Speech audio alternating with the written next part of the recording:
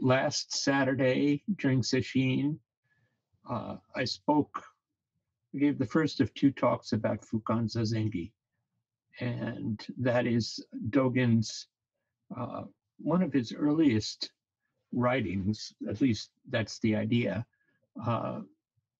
after he returned from China and came back to Japan and was establishing a practice. He wrote this instruction for Zazen. And actually, over the years, he kept working on it in different ways. But what's interesting about this is that it follows in the tradition of other zazengis that were written in China. Most prominently, we have the Zhu Chanyi of Changlu Zongje, who is in the lineage of Master Yunmen. And there are whole sections of the Zhuo Chanyi that are kind of lifted and incorporated into Dogen's work. But in almost every case, he expanded philosophically and dharmically on the meaning of this practice. And we're going to talk a little more about that today. One of the things, there's really, let me just say, there's an excellent book by Carl Bielefeld, which is a scholarly work on Dogen's Zazen manuals. It's probably in our library. And there's an interesting passage from Carl that I want to read for you.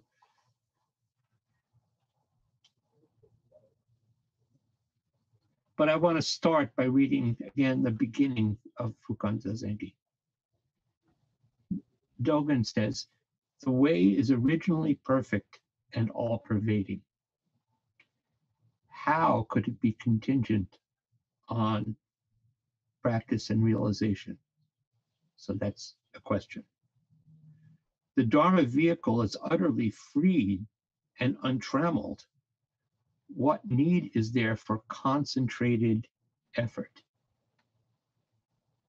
And that's another question. Concentrated effort is more familiarly what people would identify as meditation, as concentration. "Indeed, the whole body is far beyond the world's dust. Who could believe in a means to brush it clean?" And that's the third question. Since there is no dust, why would you not need to brush it clean? Which is, as I said last week, an echo of verses that were written by the sixth ancestor Huineng in a poetry contest. "It is never apart from you, right where you are. What is the use of going off here and there to practice?" So that's the final question. In other words, I don't think that was not a criticism of going on pilgrimage.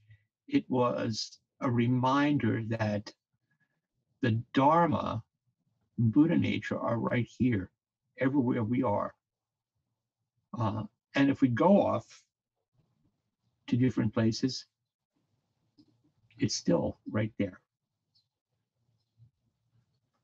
So that is his introductory paragraph to Fukanzazengi. Carl Bielefeld writes, "There is a sense in which Zen Buddhism appears to be an anti-meditation school." I think this is going to be news to many of us, right? Uh, but he gets into what he means. Uh,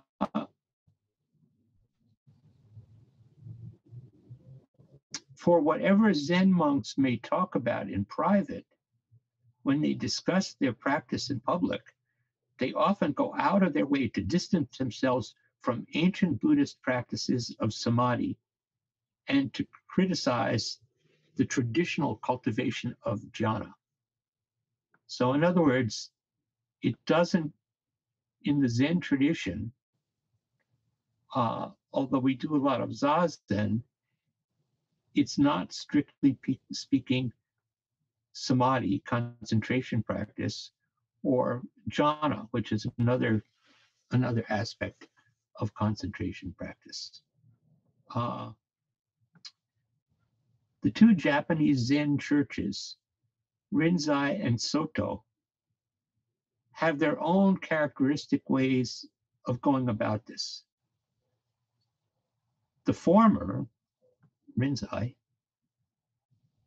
most often attacks absorption in trance as a mindless quietism, what it's sometimes called the ghost cave of the spirit. So, in other words, the criticism of that Rinzai school might level at both at Soto and at other schools of Buddhism is that it's quietism, and that it's about the effort to kind of dissolve oneself into nothingness, which is not Buddha's awakening. So Rinzai claims to replace it with a more dynamic technique of kana, or koan study. The latter rejects the utilitarian component of contemplative technique. The latter is Soto. Soto rejects the utilitarian component of the contemplative technique. In other words, it makes the case against Rinzai as striving. The striving, as it says, to make a Buddha. And we will return to this later in the passage. And that's its critique. The Soto critique of Rinzai is often that it's conducive to a gaining idea, and offers in its stead what it considers the less psychologically limited, more profound state practice of shikantaza, of just sitting. So each school may have its critique of the other, and also of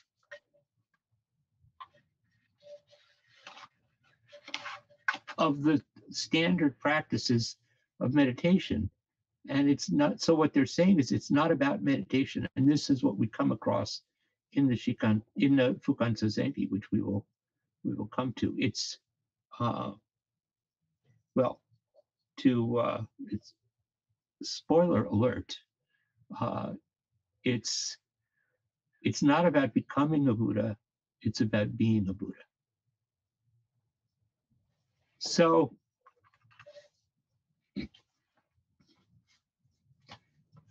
as Dogen goes on here, we read the first paragraphs, and then he comes to his instruction. And he says, for the practice of Zen, a quiet room is suitable. Eat and drink moderately. Cast aside all involvements and cease all affairs. Do not think good, do not think bad. Do not administer pros and cons. Cease all movements of the conscious mind and the gauging of all thoughts and views. So some of this language is lifted from the earlier Chinese Zengi, and some of it is also lifted from, I think we're familiar with parts of the the Shinshin Ming, the third ancestor, or he says, you know, the great way is not difficult if only we avoid picking and choosing. And Dogen is referring to that. So he's talking about not just the technique of Zazen, but the whole mental approach of Zazen. Do not think good or bad. Do not administer pros and cons. Do not gauge thoughts and views, meaning do not evaluate or judge your thoughts and views. And this is a really important piece of our Zazen practice that we've been instructed in very, very carefully. Just if you have a view, fine.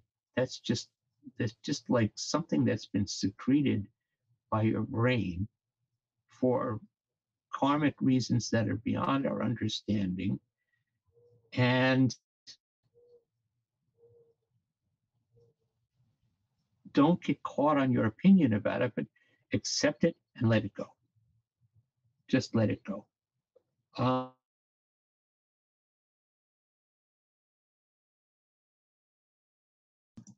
Hozan, we're losing you. I'm sorry. Nick, a lot. This is my point today. It speaks to what Carl was speaking of. It says, have no designs. One second,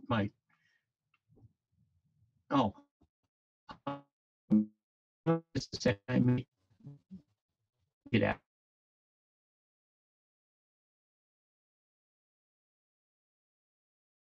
Hear me okay? You're frozen, and you have been freezing off and on. How about now? We can hear you fine, but your video is frozen. Really? I'm afraid. There, we're starting to see action. There you go. Now you see action? Yes, but it's not ready for prime time. Huh. I'm not sure what to do. Let's see. I'm in North Star Precept, the North Star Precept account. Are you hearing me okay? Now you seem to be good. Thank you. I think let's just try it. I changed the network. Let's see what happened. Okay. I'm sorry. Yeah, if that happens in the future for any of us, we should tell the speaker. I didn't know I was on the wrong network. Sometimes these computers, default to something else than what they had previously been at. Okay. Moving ahead. So he says in this sentence, have no designs on becoming a Buddha.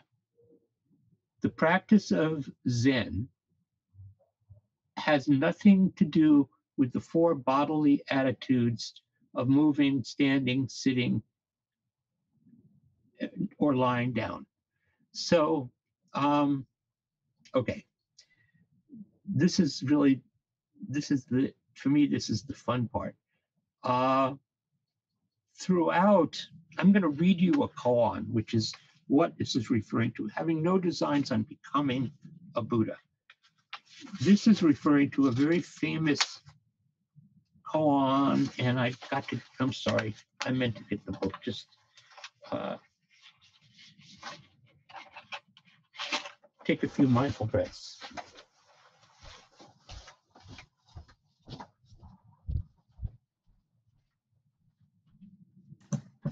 Row, row, row your boat gently down the stream. Merrily, merrily, merrily, merrily, life is but a dream. That's good. Rowing your boat is dharmic activity. Okay.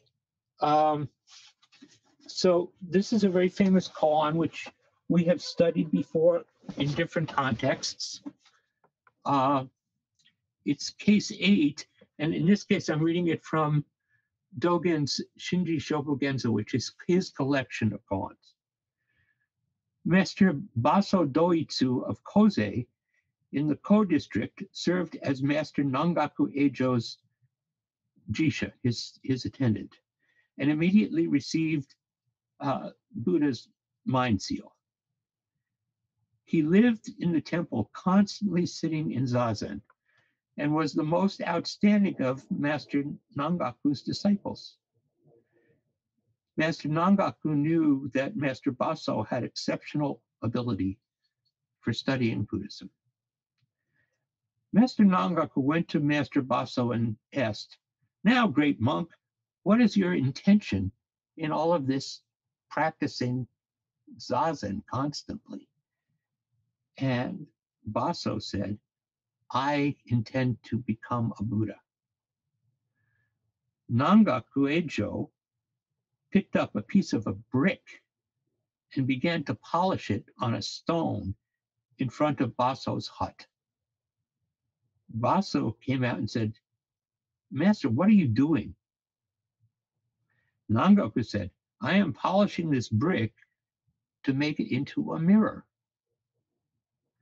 Baso said, "How can polishing a brick turn it into a mirror?" Nangaku said, "How can sitting zazen make you into a Buddha?" Baso asked, "Well, what's the right thing to do?"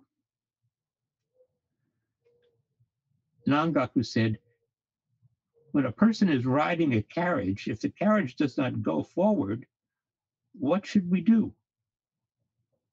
Strike the carriage or strike the ox which is drawing the carriage?"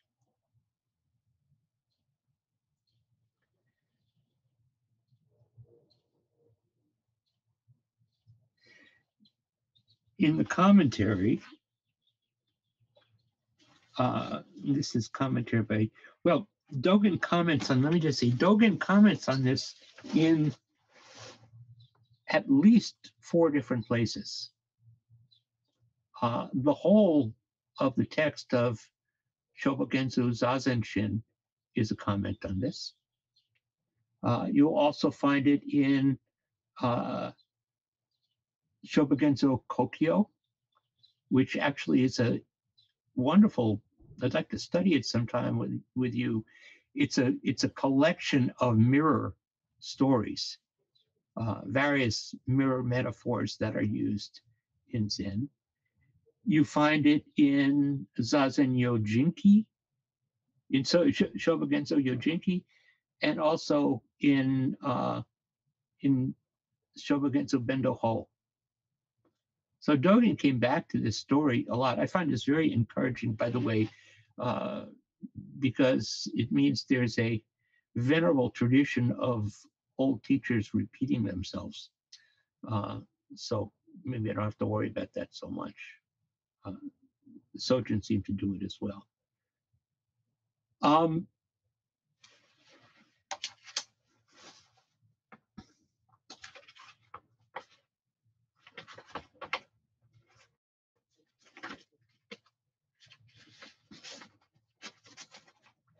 So I wanted to read you something from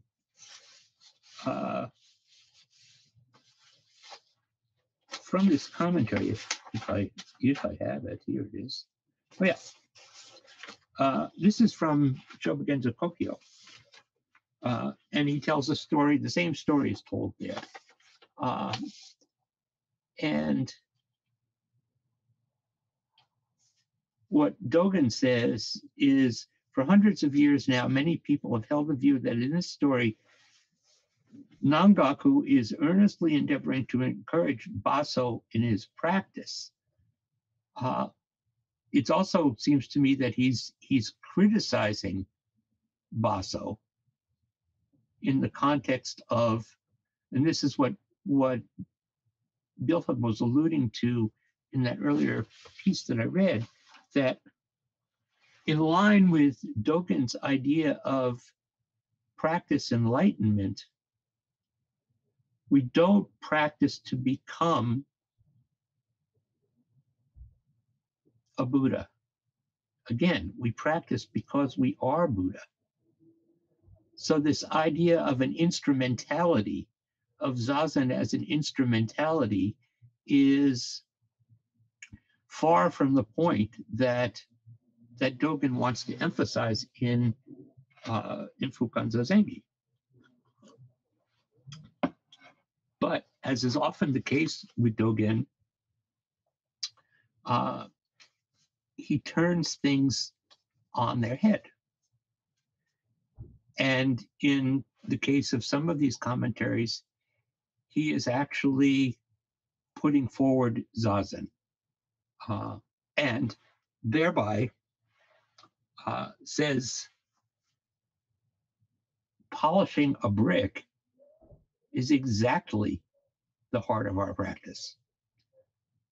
And that's another, so that's a different way. That's inclusive of the two poems that we read in the Platform Sutra. That the Master Wining's poem, there is no dust, there is no mirror, why try to wipe it clean, is a response to his Dharma brother Shenshu's poem that said, like, our practice is every day wiping the mirror clean, just constantly wiping the mirror clean. And I think that Dogen comes to the place where he is asserting both of these things are necessary. So he says, if great saintly teachers did not have the Dharma of polishing a brick, how could they possibly have the skillful means to guide people? Even though the tile was a thing that came to hand, it was just an everyday household object, the brick. If it were not an everyday object or some household utensil, then it would not have been passed on by the Buddha's family. In other words, the brick or the roof tile, however you translate that, is itself an expression of the infinite miraculous nature of the Buddha. And we should not be neglectful or rejecting of an ordinary object. He goes on.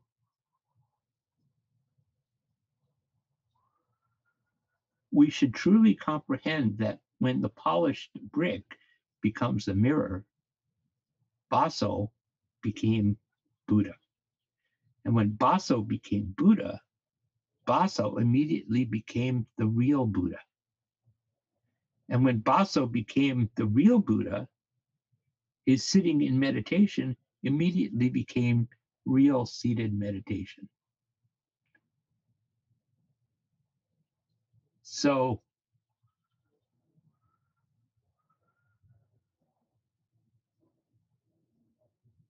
that is why, he says, the ancient mirror was made from a brick. Even though the mirror was being polished, it was already without blemish in its unpolished state. The brick was not something that was dirty. It was polished simply because it was a brick. On that occasion, the virtue of making a mirror was manifest, and it was the diligent effort of an ancestor of Buddha. So we could go on.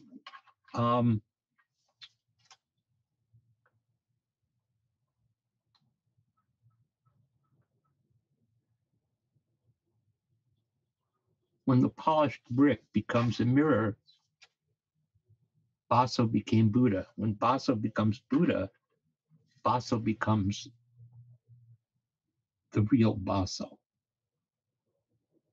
And when he becomes the real Baso, then his sitting in meditation no longer has an instrumentality to it, if that makes sense to you. That, in other words, Baso sitting in just constant meditation, no matter what he said he was doing, had transformative power. In other words, he trusted Zazen. And if we fully trust Zazen, then we can polish a brick into a mirror. Because brick is a really good metaphor for who I am. Thick as a brick. Ordinary, rough-edged, made of everyday material, necessary for the creation of a wall.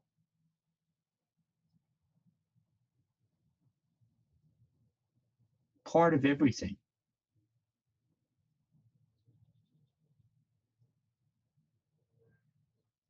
Bricks are interesting. I was in, I guess it was 20 years ago or so. I was in Bangladesh, and in rural Bangladesh, there are a lot of brick factories. They build stuff out of bricks. So they take sand and mortar and bake them, and they make these bricks. But then what was really interesting to me was outside of the brick factories, you would have groups of poor workers with a big pile of bricks in front of them, pounding the bricks to turn them into gravel. And it struck me, are we adding a step here? Since from gravel are you born, and to gravel you will return. I don't know, but I'm sure that there was a reason that they were doing it that way. But all these bricks that had come together, they would pound it. It's really hard work. That was actually one of the first things that I did when I came here. We used to have a big pile of bricks. You can see all the brickwork around, right, on the property. We had a big pile of bricks. I don't know where they had come from, but they had the mortar, the concrete or the mortar between them was still stuck on to the bricks. And so during work period, often just sit there trying to pound the mortar to clean the bricks, to pound the mortar off the bricks. And it was hard work. It wasn't so physically hard overall, but it was hard. It was quite jarring to your wrists and arms. But I remember that, I'm just thinking, oh, look how much work has to go into even this simple activity, preparing these things which are necessary for building. So I like this metaphor of a brick.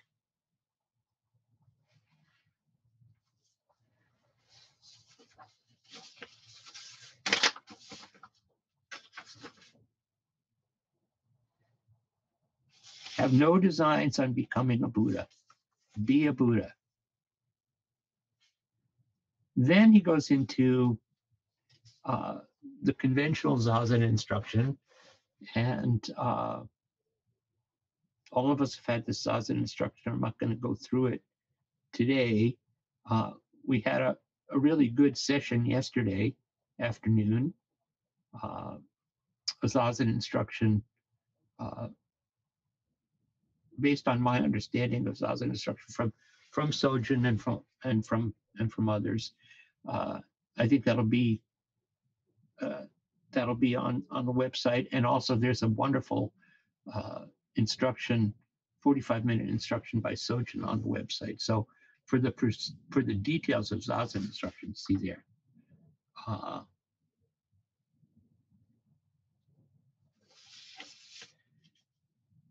Then, having established your posture, having established your breath, settle into a steady, unmoving, sitting position.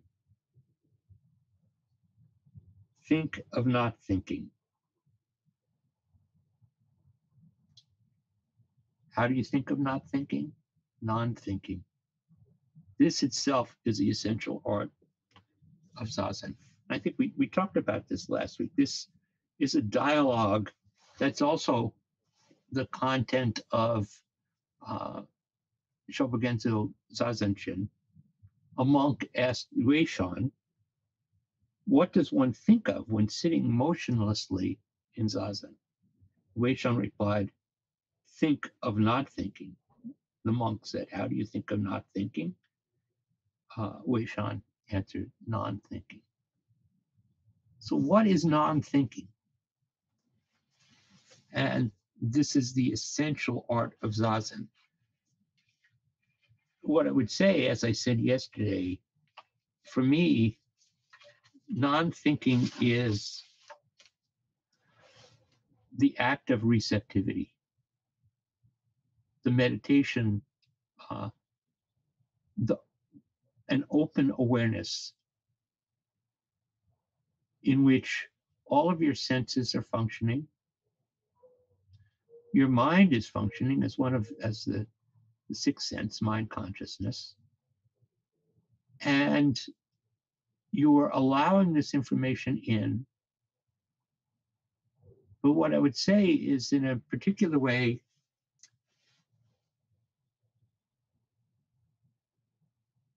your mind is functioning, but it's not acting on those perceptions. So in other words, one way you can think of it is your eyes are slightly open, so you are seeing in a receptive sense, but you're not looking. Same thing is true with our ears. And this is something that I've been trying to do in Zazen, is just open my ears to the fabric of constantly arising and fading sounds. And seeing if I can hear them without listening to them.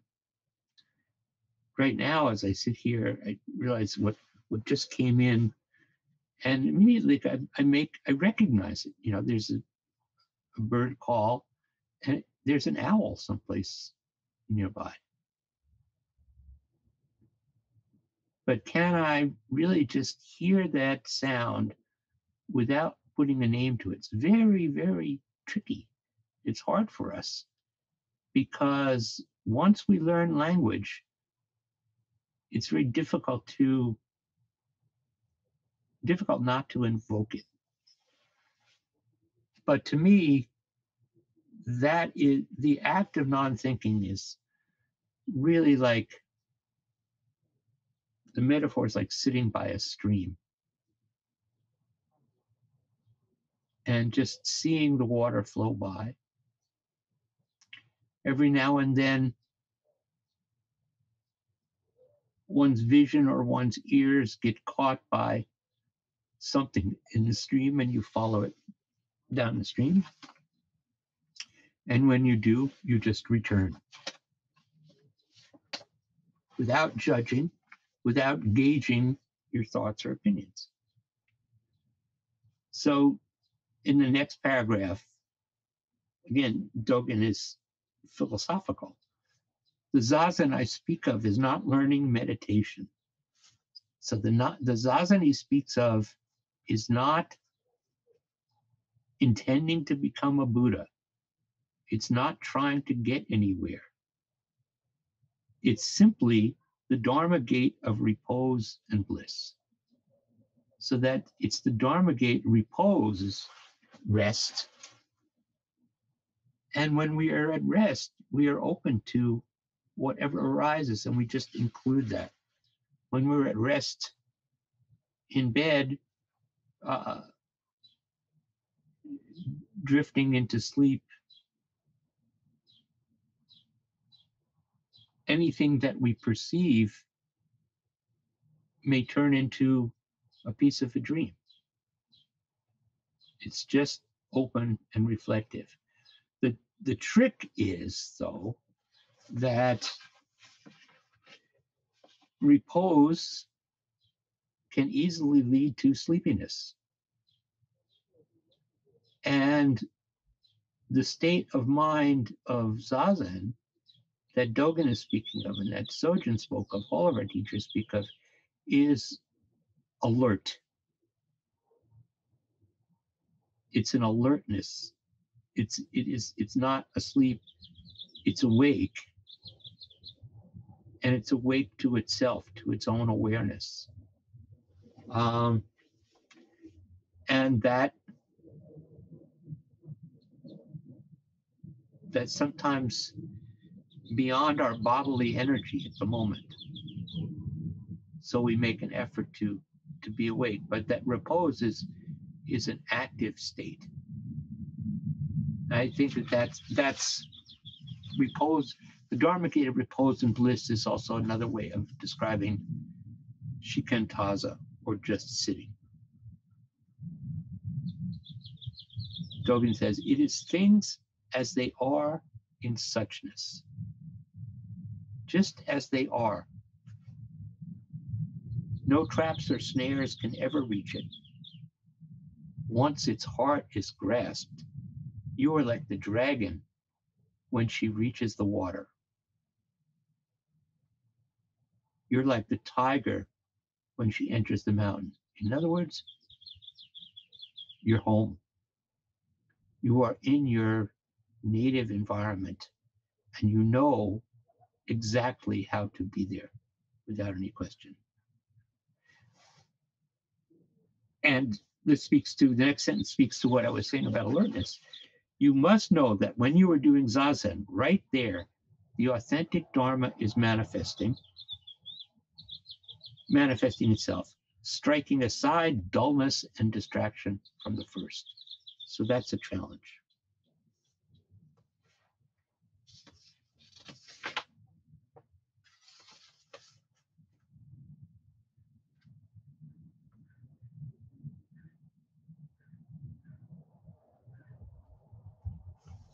I want to cut towards the end here. So if we do Zazen this way, Dogen says, you have gained the pivotal opportunity of human form. That is the opportunity to manifest being Buddha, which is being truly human. Do not let your time pass in vain. You are maintaining the essential function of the Buddha way.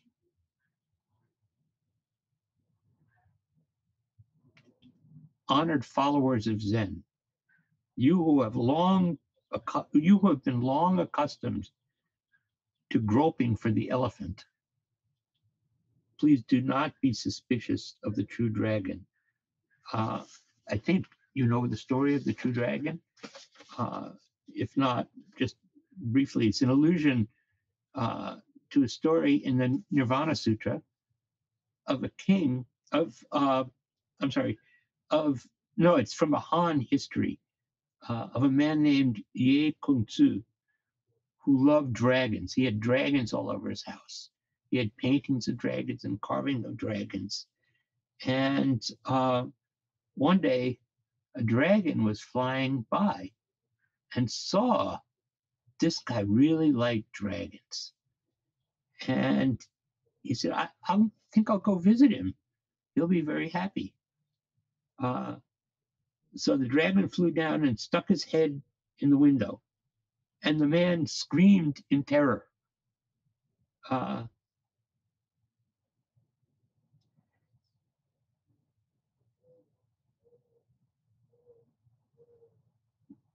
Dogen suggests not getting stuck in loving carved dragons, but loving the real dragon. The real dragon. You know,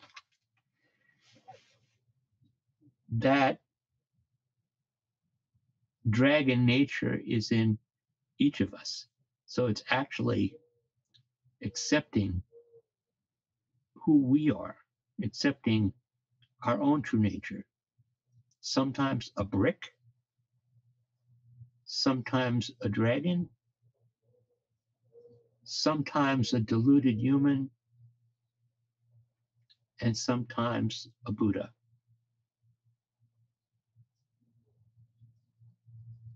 All of those states of being, we strive to find a way to include that, accept it and include it in our Zazen. And then we can be awake. So I'm going to stop there and leave some time for questions. And I think Heiko will call on people, right? That's right, everyone. Please feel free to raise your hand and I will spotlight you and you can ask your question. I'm waiting to see the populated list. If you have already raised your hand, it's taking a moment to come to me.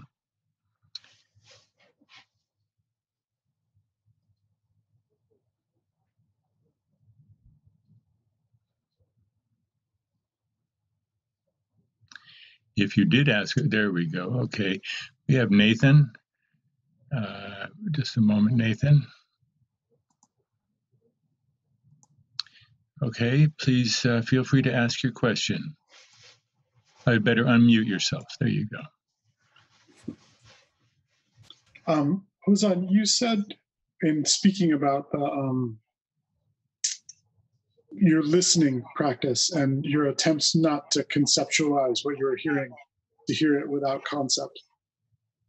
I struggle a lot when I'm sitting, not with what I'm hearing, but with what I'm thinking. And oftentimes the recognition that I am not, that I become involved in my thoughts requires me to conceptualize of my thoughts and say, oh, that's a thought. And I'm going to remove myself from it and try to refocus. Is that mistaken in some way? Is the naming of that? No, I mean, there are different meditative approaches, and that's fine. I think that the emphasis, at least that we were instructed in, is when you find yourself thinking, go back and reestablish your posture and your breath. So when I asked Sojin Roshi, a lot of people have asked him, what do you do in Zazen? And he said, I give myself Zazen instruction. So that's what I do when I find myself creating a story or a narrative. And then, of course, all kinds of things come up from that. When I see myself doing that, then I return to really focusing on my posture and my breath, putting effort, sitting up straight,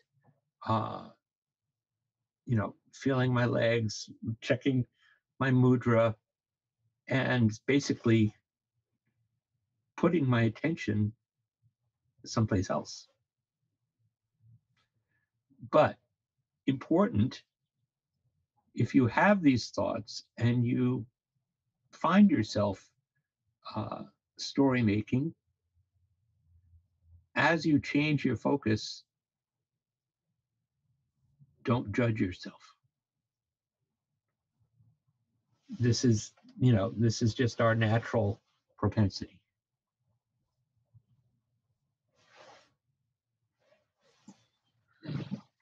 Thank you, Nathan. Hozan, we have let me do this, a question in the chat. Okay.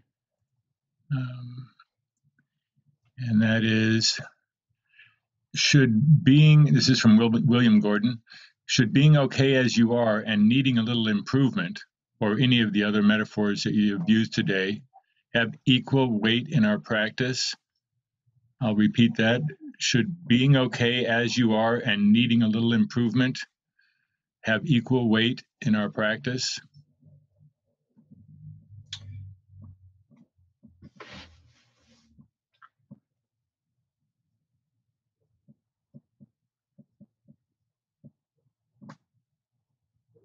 I think we have to accept ourselves essentially.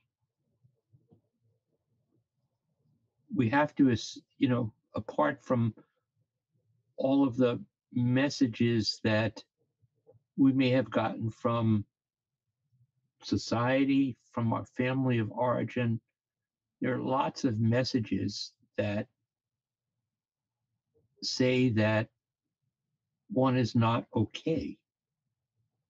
The messages say that there's something missing, and if you buy these shoes or use this shampoo, this is being really mundane. We are being sold these things to complete ourselves. So in that sense, there's a fundamental issue of coming to grips with accepting oneself. And I think that at the deepest level,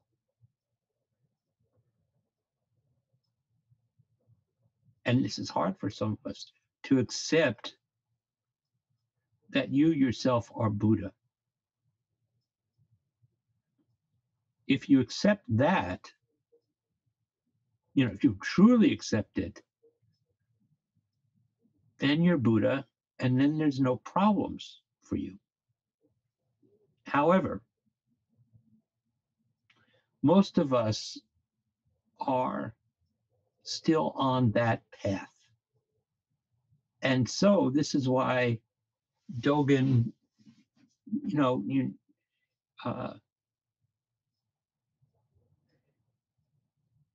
this is why Dogen advocates polishing a brick.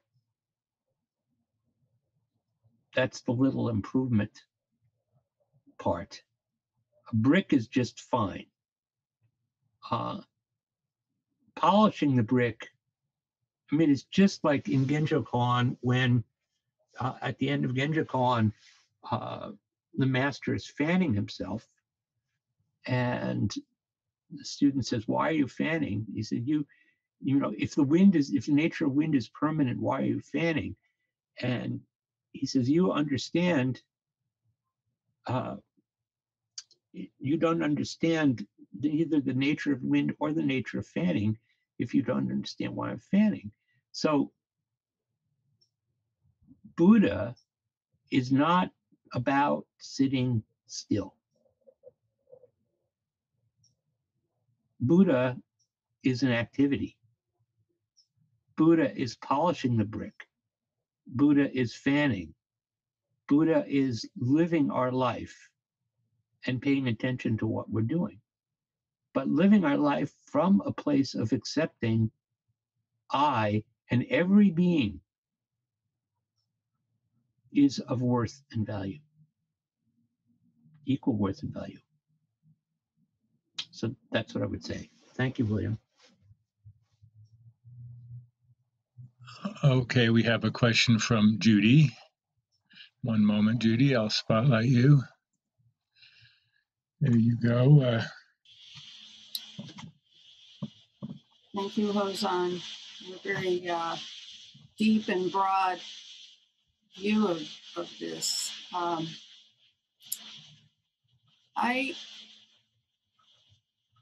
I'm wondering how you see this in the context of trauma, and particularly the trauma response while sitting, which I've personally experienced with trauma history, of freezing. So there's a sensation in the body, like a tightness in the chest or the heart racing.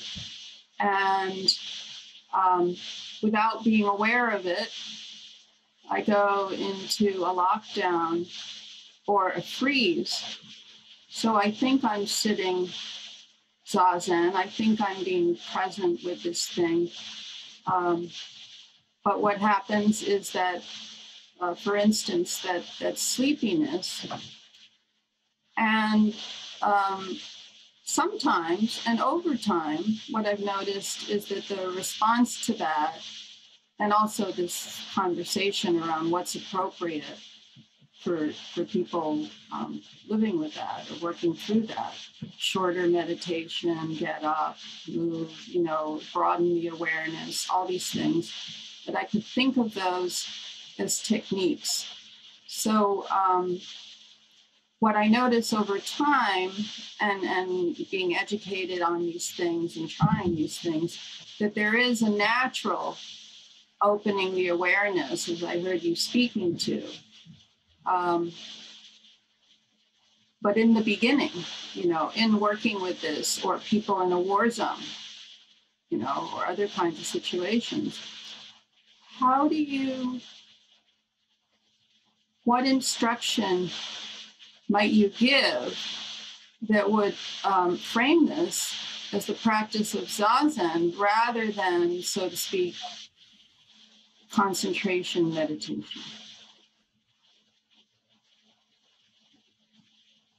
In a certain way, I think I would say that this is above my pay grade.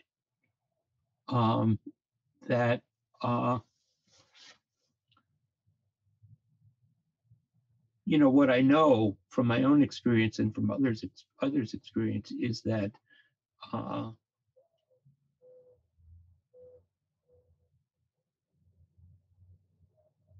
what might in a healthy zone be open awareness, letting everything in, for someone who experiences trauma is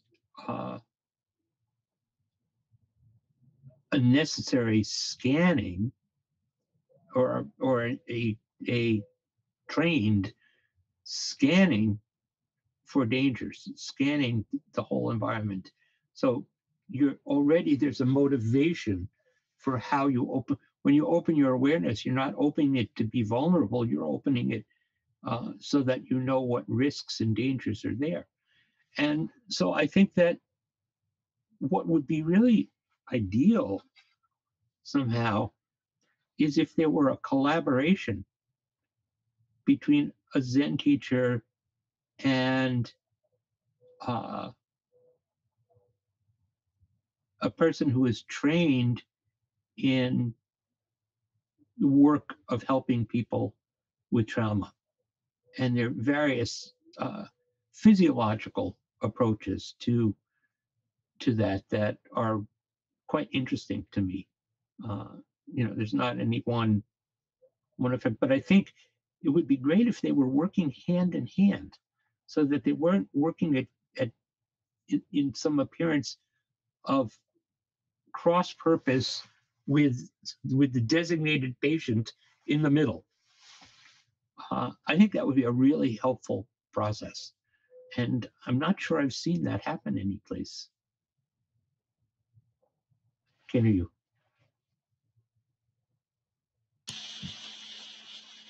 Yeah, I mean, I was thinking of Chris Forden just in being a Zen teacher and a retired therapist, although I don't know necessarily the specialization. And the Hakomi Institute is doing work on this through their Spirit Rock collaboration. But I do think it's a really important area, because also I think about it of, my Dharma kin that I'm sitting beside, and we're practicing when we're in person in this endo, body to body.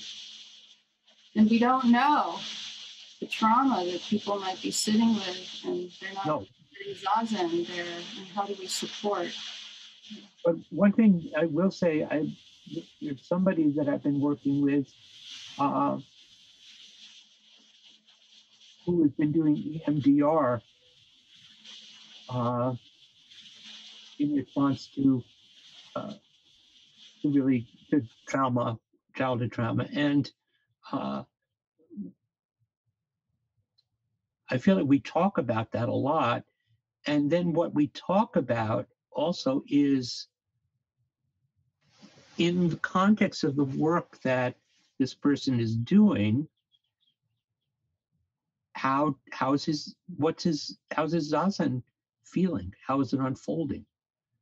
And I think that's really useful. I think of work that Lori and our friend Santi Caro used to do, not exactly the same thing with Enneagram study. And one of the things that Santi Caro brought to the Enneagram work was looking at how one's fixations or one's characterological basis manifested in certain qualities or aspects of one's meditation. And so I think this is a really fruitful conversation when people open that door to go there. So thank you. We have time for one or two more. Well, we have one more. That would be Linda. Let me bring her up. Morning. Hi, Linda.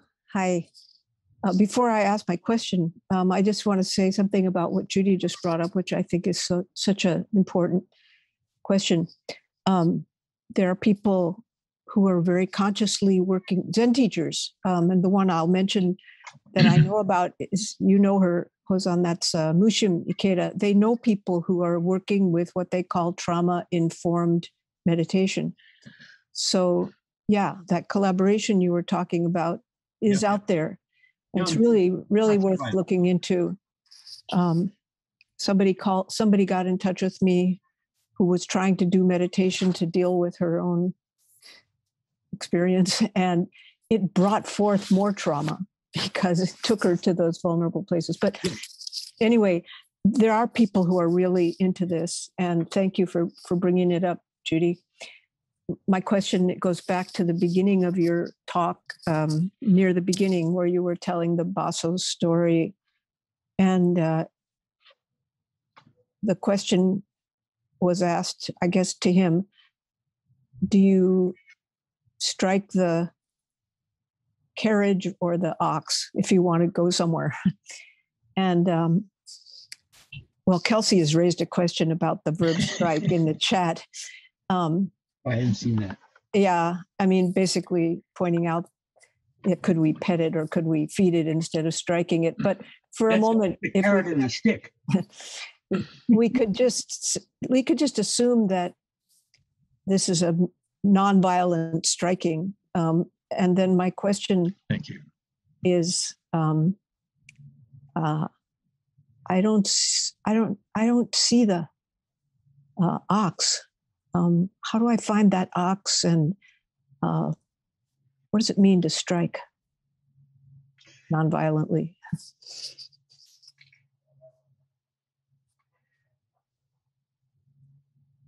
The ox is very close to you.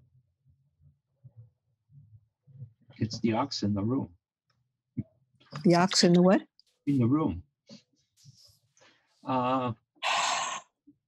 The ox is your enlightened nature.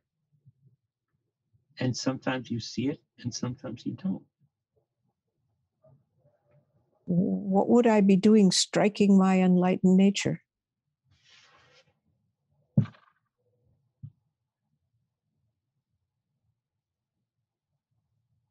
You have to train your nature, and I wouldn't say strike. These are traditional stories. Yeah, I don't mean it violently. I'm accepting the word strike as a non-violent strike. Right. So I think that there are aspects of our personality. There's the Buddha aspect, and there's the deluded being aspect. And we have both of those aspects in how we live. And so that's what that's the thrust of the ox herding pictures, is the ox begins as wanting to go wherever it wants to go, which is totally understandable. And we befriend it. And when we befriend it, it befriends us. And so that's part of the process. That's the ox herding pictures are a map of, from one perspective, of the path. So it's not, I mean, it's like having a dog. We offer training to the dog, and the dog is constantly training us, right? You know that. The dog is showing us how it wants us to be so that we can have an effective relationship. The same thing with the ox. Exactly the same.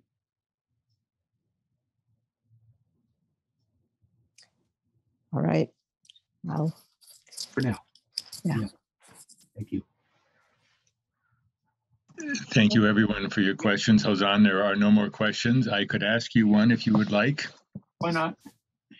A question I have is, Basso, polishing the brick, our common self, as we sit and polish ourselves, perhaps in Zazen, and the 1,000 hands, the intuitive knowing what to do.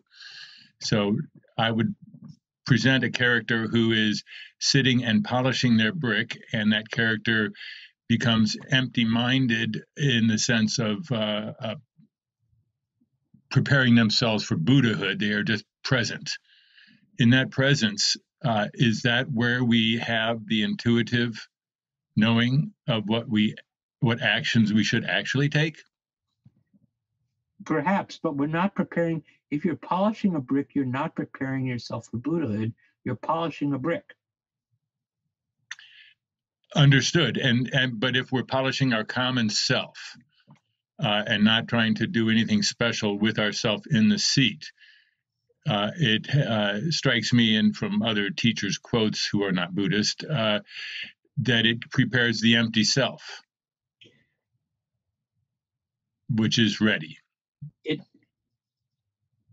It may do that, but I don't think.